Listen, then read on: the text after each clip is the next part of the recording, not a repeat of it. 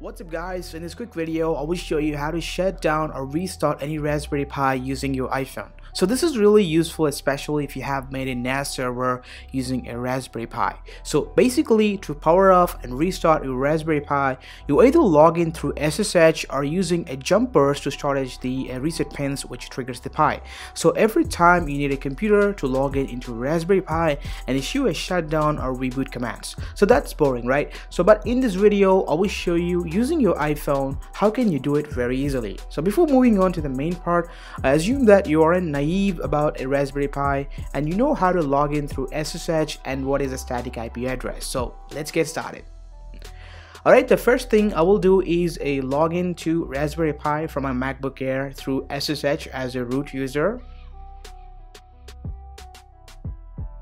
So next up, assigning a static IP address for the Raspberry Pi. So inside the terminal of the Raspberry Pi, if I type IP space a letter A, so you will see the current Ethernet IP address of my Pi. In this case I have connected to the Ethernet, so that's why it's showing the Ethernet IP address.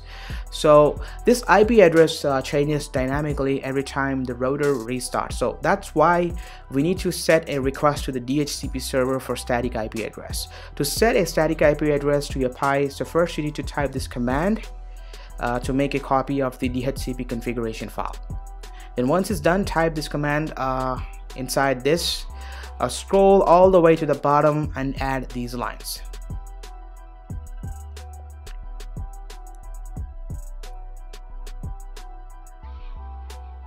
As you can see, I have used a CIDR notation to reserve the first 24 bits of the IP address. You can simply use any IP address between this range. For now, I will leave it as 192.168.0.14, and once it's done, then save the changes of the file.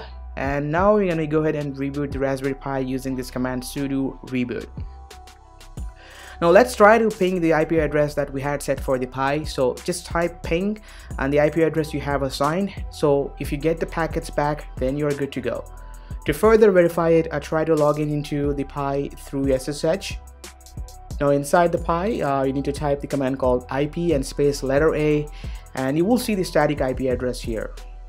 Now moving on to the iPhone. So on the iPhone running the iOS 12, I downloaded an app called Siri Shortcut, so which helps to automate the things from the App Store. And now once it's done, just go ahead and open the Safari browser and check the link in the description and make sure that you open that link right inside the Safari browser, and this will going to take you to this page here, and simply click on the download to install the shortcut which I have created. Now once it's done, now open this shortcut by clicking on the menu button.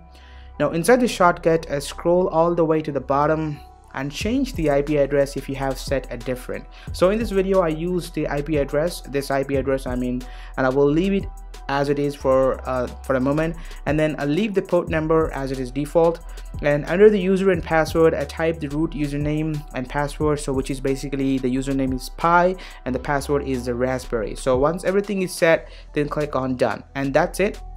Now let's try this. So if I tap on this shortcut, you can see either two options from the action sheet. So in this case I will choose a reboot option, and once it's executed properly, and you will see a message called a transport read, so which means it actually ran the script on the server. And on the MacBook Air you can see it says the connection is closed. And that's pretty much about it. This has been KSK. I will catch you in my next one. Bye bye now.